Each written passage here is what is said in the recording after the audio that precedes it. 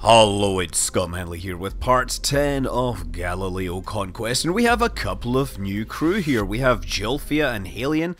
Yes, Valentina now has a posse.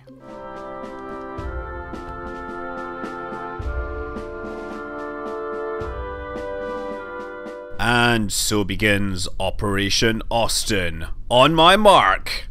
Mark! Oh, yeah. Whew, hope nobody noticed that I needed to check my staging there. Oh, apparently somebody did. It's like you can't sneak anything past that caption maker type person.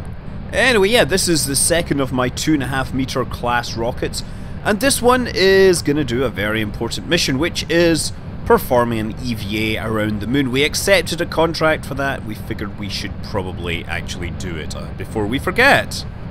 And to be honest, this is a kind of mission profile which I'm pretty used to. We're just going to fly out there, stop in orbit, and come back.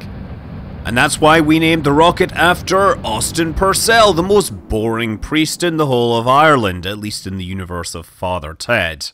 I actually found it interesting that I did this the week before SpaceX made their announcement about their space tourists, and therefore the new space race.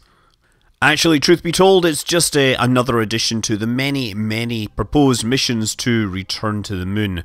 There's Russia, there's Japan, China, Europe. They all have proposed plans at one time or another. Anyway, this rocket with this rather small upper stage almost gets into a proper circular orbit. If I had adjusted the periaps or the apoaps correctly, I could have got into a circular orbit. As it is, it dips into the atmosphere 5 kilometers. And yeah, all I need is a small bit of thrust to put myself into a much more circular orbit. I mean, given the efficiency of the rockets in Kerbal Space Program, it's actually pretty easy to build a single stage to orbit by accident. And of course, from low orbit, we start heading out towards Iota. Now, if you look at that, that's my life support status, and you'll see that I have 7 days before my... Well, I have 6 days of supplies, and then I have 7 days of comfort inside that spacecraft. So, I am going to take a much faster route out to Iota than I normally would. You'll notice that the orbit that I'm setting, the injection orbit, is actually an escape trajectory, because we need to get out there fast, and then in a couple of days, so that we have a little bit of time and then we can send ourselves home. And this means that I'm really working rather aggressively to put myself into the correct intercept orbit here. This was terribly inefficient, but I did have tons of spare Delta V here, so it wasn't such a problem. In fact, this does have more than enough Delta V to perform a landing on Iota, but if I do that, they will probably die due to malnutrition or something. But that's all part of being an astronaut, or a lunar explorer. Speaking of exploration, the forefathers were apparently right. Iota is clearly a jawbreaker in the sky. And now Gylfia Kerman takes a step outside to perform that EVA. And of course, collect that science. Your eyes feast on behalf of your mouth at the up-close view of Iota. The details translate well into mission logs later on. And for that matter, they translate well into me saying things, which means I don't have to start to fill airtime with other stuff.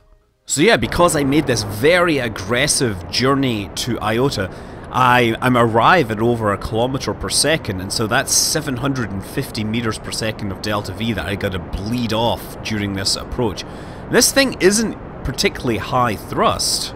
Yeah, landing with that would be a delicate maneuver, but it doesn't matter because we are just going into orbit here. So since we're going into orbit, that's more than what SpaceX is talking about. SpaceX is just going to fly around.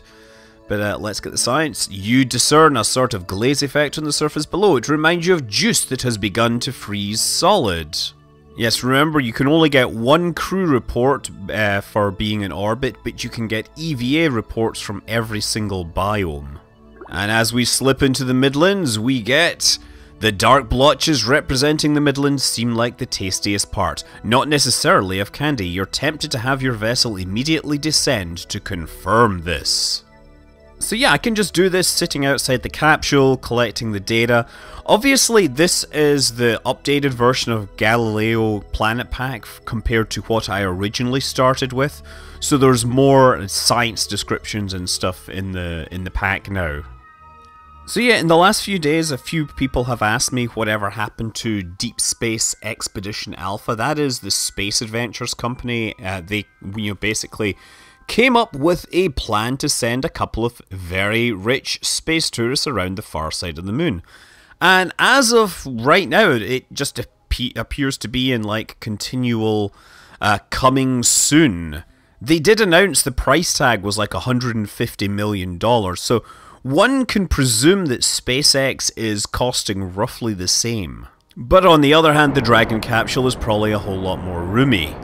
Anyway, what I'm doing here is I started in an equatorial orbit, and then I realized that if I wanted all the biomes, I needed to go into a polar orbit. And just knowing that I had tons and tons of fuel available to me, I just performed this 90-degree plane change maneuver in full-on brute force style. That's about 370 meters per second. You're in orbit, basically, and you have to slow that down to 0 and then accelerate up to 260, but you can combine the two maneuvers, and thanks to the magic of Pythagoras, all you do is you take the square root of both velocities that are perpendicular and, add those, and bang, you get, it's like a triangle. And it's easy, and it means that you don't have to perform two separate maneuvers. It's brilliant! It's science, I tell you. And judging by the faces of the crew, they are totally impressed by my very basic grasp of mathematics. It's also worth noting the new Galileo Planet Pack has renamed the poles to be the droops of Iota. Anyway, after a couple of days in orbit, our crew is starting to get a little antsy, and so we tell them that they can indeed come home. Now, coming home from a polar orbit, ideally you want the normal vector of your orbit to basically point towards the parent body or away from the parent body. If it's off a little, then it means that you're actually going radially in or out, and that can slow your return. But I didn't have to worry about that too much. Again, lots of delta V. That's the way to work. That's the way I roll. Yeah, and because I still have 700 meters per second of delta V left, it's a good idea for me to actually burn towards the planet, towards Gale, and try to make sure that I get there within a couple of days. So you can see this white orbit that's kind of changing as the periapse goes up and down. That, of course, is the post-encounter orbit there, right? That's the trajectories mod that's trying to figure out how much drag I'm going to suffer, and you see that as my periapse gets higher, I skip around a couple of times. That would be bad if I skipped off there, right? So it isn't really that I'm skipping off the atmosphere like a rock skipping off of water. No, this is literally just passing through the atmosphere at too high, too rarefied, and coming out the other side and going around for another orbit, which could be really bad given that I have limited life support here, and that's what they had to worry about in the Apollo missions, right? They did consider a technique called skip re-entry to improve the thermal load and the heat shield.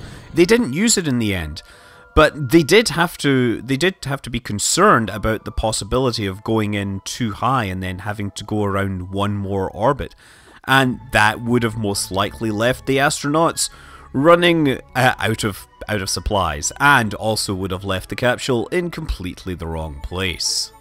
These fine astronauts do not have to worry about that at all. We've already done the math, we've already checked their trajectory, but we still have no idea where they're actually going to land, because being able to put my spacecraft down somewhere close to where I want to be, that would require a whole lot of effort, which, time, effort, time.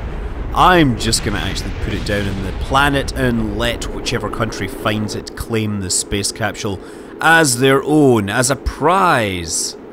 Look, I know we're dropping space debris on your territory, but you should consider it an honor. In fact, world leaders should keep checking their mail, because very soon we are going to be sending out game cards for space debris bingo. Many exciting prizes to be won, including temporary tattoos, miniature models of spacecraft, and of course, a journey around the moon. And when I say the moon, I mean it's obviously Iota. I'm not referring to a moon called the moon, because that would be silly. Why would you have something named after itself? Like, wouldn't that be really confusing? Even worse, could you imagine taking the word moon and then changing it so it's pronounced the same but spelled differently? That would be so confusing! Much better to have a completely different name to avoid any possible confusion whatsoever.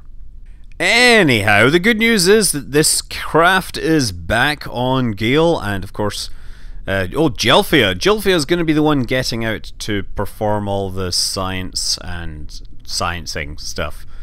There, oh, yeah, there she is.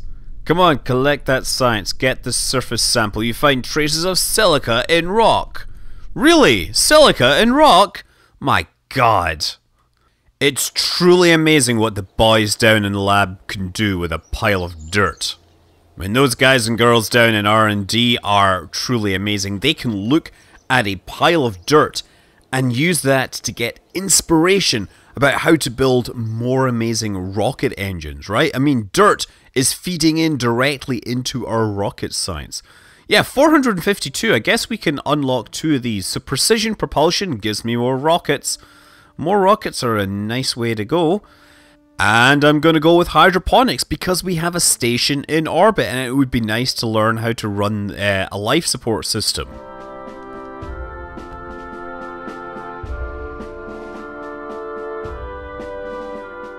However, I have a few weeks to figure out how to get the crew back and forth there. So I thought Jebediah might start developing a new class of technology, a reusable space plane. Oh yes. Why am I doing this when I had a rocket that could go into orbit almost? Because Jebediah likes to try new things, and because it's sometimes fun to build planes with the bits and pieces I have. And this thing kind of takes off. I think I really need to adjust. Whoa, there we go, that's it. This is a prototype. This is the first time it's been flown. It has lots of air intakes. It has a pair of Panther engines there that will basically push it up to regular kind of flight speeds. And then of course it has a rocket capable of pushing itself into space.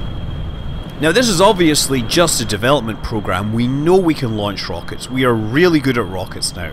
But planes are always fun, part because they are dangerous. Okay, we seem to be slowing down now, so I'll drop the nose a bit here. See if we can pick up more speed. 5,000 meters.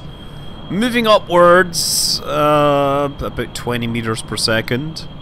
Now I should point out right now the only docking nodes I have are not nice and aerodynamic. So this thing isn't designed to dock, it's just designed to fly, or it's intended that some future version of this will just fly up next to it and stop so the crew can EVA across. Right now, I don't think this is even going to get into orbit. I'm sure it's going to get into space, because getting into space is easy. You have to be really bad at Kerbal Space Program to never get into space. And it looks like we're losing speed, so start firing up that rocket engine. This is it! We're gonna lift the nose up and we're gonna push this up as high as possible. Apoap's 25 kilometers, 30 kilometers. Starting to get very, very hot. 40 kilometers, 50, and really getting warm out there. 60 kilometers. Almost there. Almost there. Don't run out of fuel just yet. 70. We are just going to get into space and we have a little bit of fuel left. Actually, we have enough. Well, okay. We actually have spare fuel here, which probably means that I spent too little time in the atmosphere. There we go. We're going to get up, and then I'm going to circularize this a bit. I'm not going to go up too high because I want to hit the atmosphere at a low angle. If I continued boosting, I could have gone up to a much higher altitude. There we go. 1,700 meters per second, and 17. Okay, that's us. That's us. We're out of oxidizer, and now we're just going to fall back, and hopefully Find a nice place to land that isn't too wet, because I just got this suit cleaned. Looks like there's a little island there. I'm not sure what that island is, whether it's a biome all of its own. So I'm trying my usual technique of basically turning one direction to see if I can get any kind of, turn there. Ooh. Here comes the heat! Let's hope this spacecraft remains in one piece. We're kind of going down really fast here, but I guess the upside is that we weren't really that close to orbital velocity. Oh. And we pulled out of the dive. So now we turn over, and we still have a little bit of jet fuel, so we can actually fly this thing around like an aircraft to pick our landing site. Listen to those engines burp and sputter as they get deprived of oxygen. When that happens, this really is a burpy cheap sheep.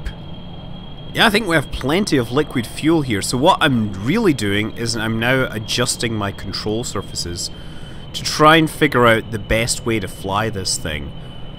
It's kind of a big part of the test flights, is the ability to adjust these things and then try to remember them so that they are applied back to the original as lessons, as permanent features. Of course, some aircraft, especially in Kerbal Space Program, you really want to change their performance characteristics as velocity changes, because it's quite common for something to be stable subsonic and then actually become terribly unstable when it goes supersonic. Or more likely, you'll find some critical speed causes the thing to want to oscillate up and down like a thing that oscillates up and down really quickly. I mean, these kind of PID-induced oscillations in real life could be deadly. I mean, the famous case, I guess, is Jeffrey de Havilland, who was, testing the speed of his aircraft, and it started to oscillate wildly, and his head basically smacked into the cockpit, broke his neck, and that was it. And one of the reasons we know this is because another pilot, the legendary Eric Winkle Brown, flew the same aircraft at the same speed and encountered the same vibrations, but because he was a lot shorter, he was able to, hold it together, I guess. He didn't smack his head, didn't break his neck, and he recovered from it. And of course, went on to be the test pilot that has more aircraft under his belt than anybody else. Sadly, he died last year. Anyway, we are trying not to die here. We're trying to land very safely, because that's what Jebediah Kerman does. You can see him looking out there, looking for his shadow. The shadow is somewhere down there. Must be 50 meters below us. Oh, watch the terrain here. We picked a place that is a little bit hilly. I can see that it's gonna go down. Let's get this on the ground. Quick, but not too quick. Got it! And brakes. And we landed in the Highlands. Excellent! That's another biome for which I need stuff. I need information. I need the data. Yeah, Jeb isn't much of a scientist, but we'll take what we can get from him. Do you have any wise words for this flag marker here? Something to commemorate the history? Oh, one day this will be history. Glad I'm still alive to see it. Of course, at this point, Jeb can't get back inside, so we need to just recover him as it is. We get a little bit more science, not a whole lot more. But that does bring us basically to the end of episode 10. We'll be back with more stuff next week. Until then, I'm Scott Manley. Fly safe.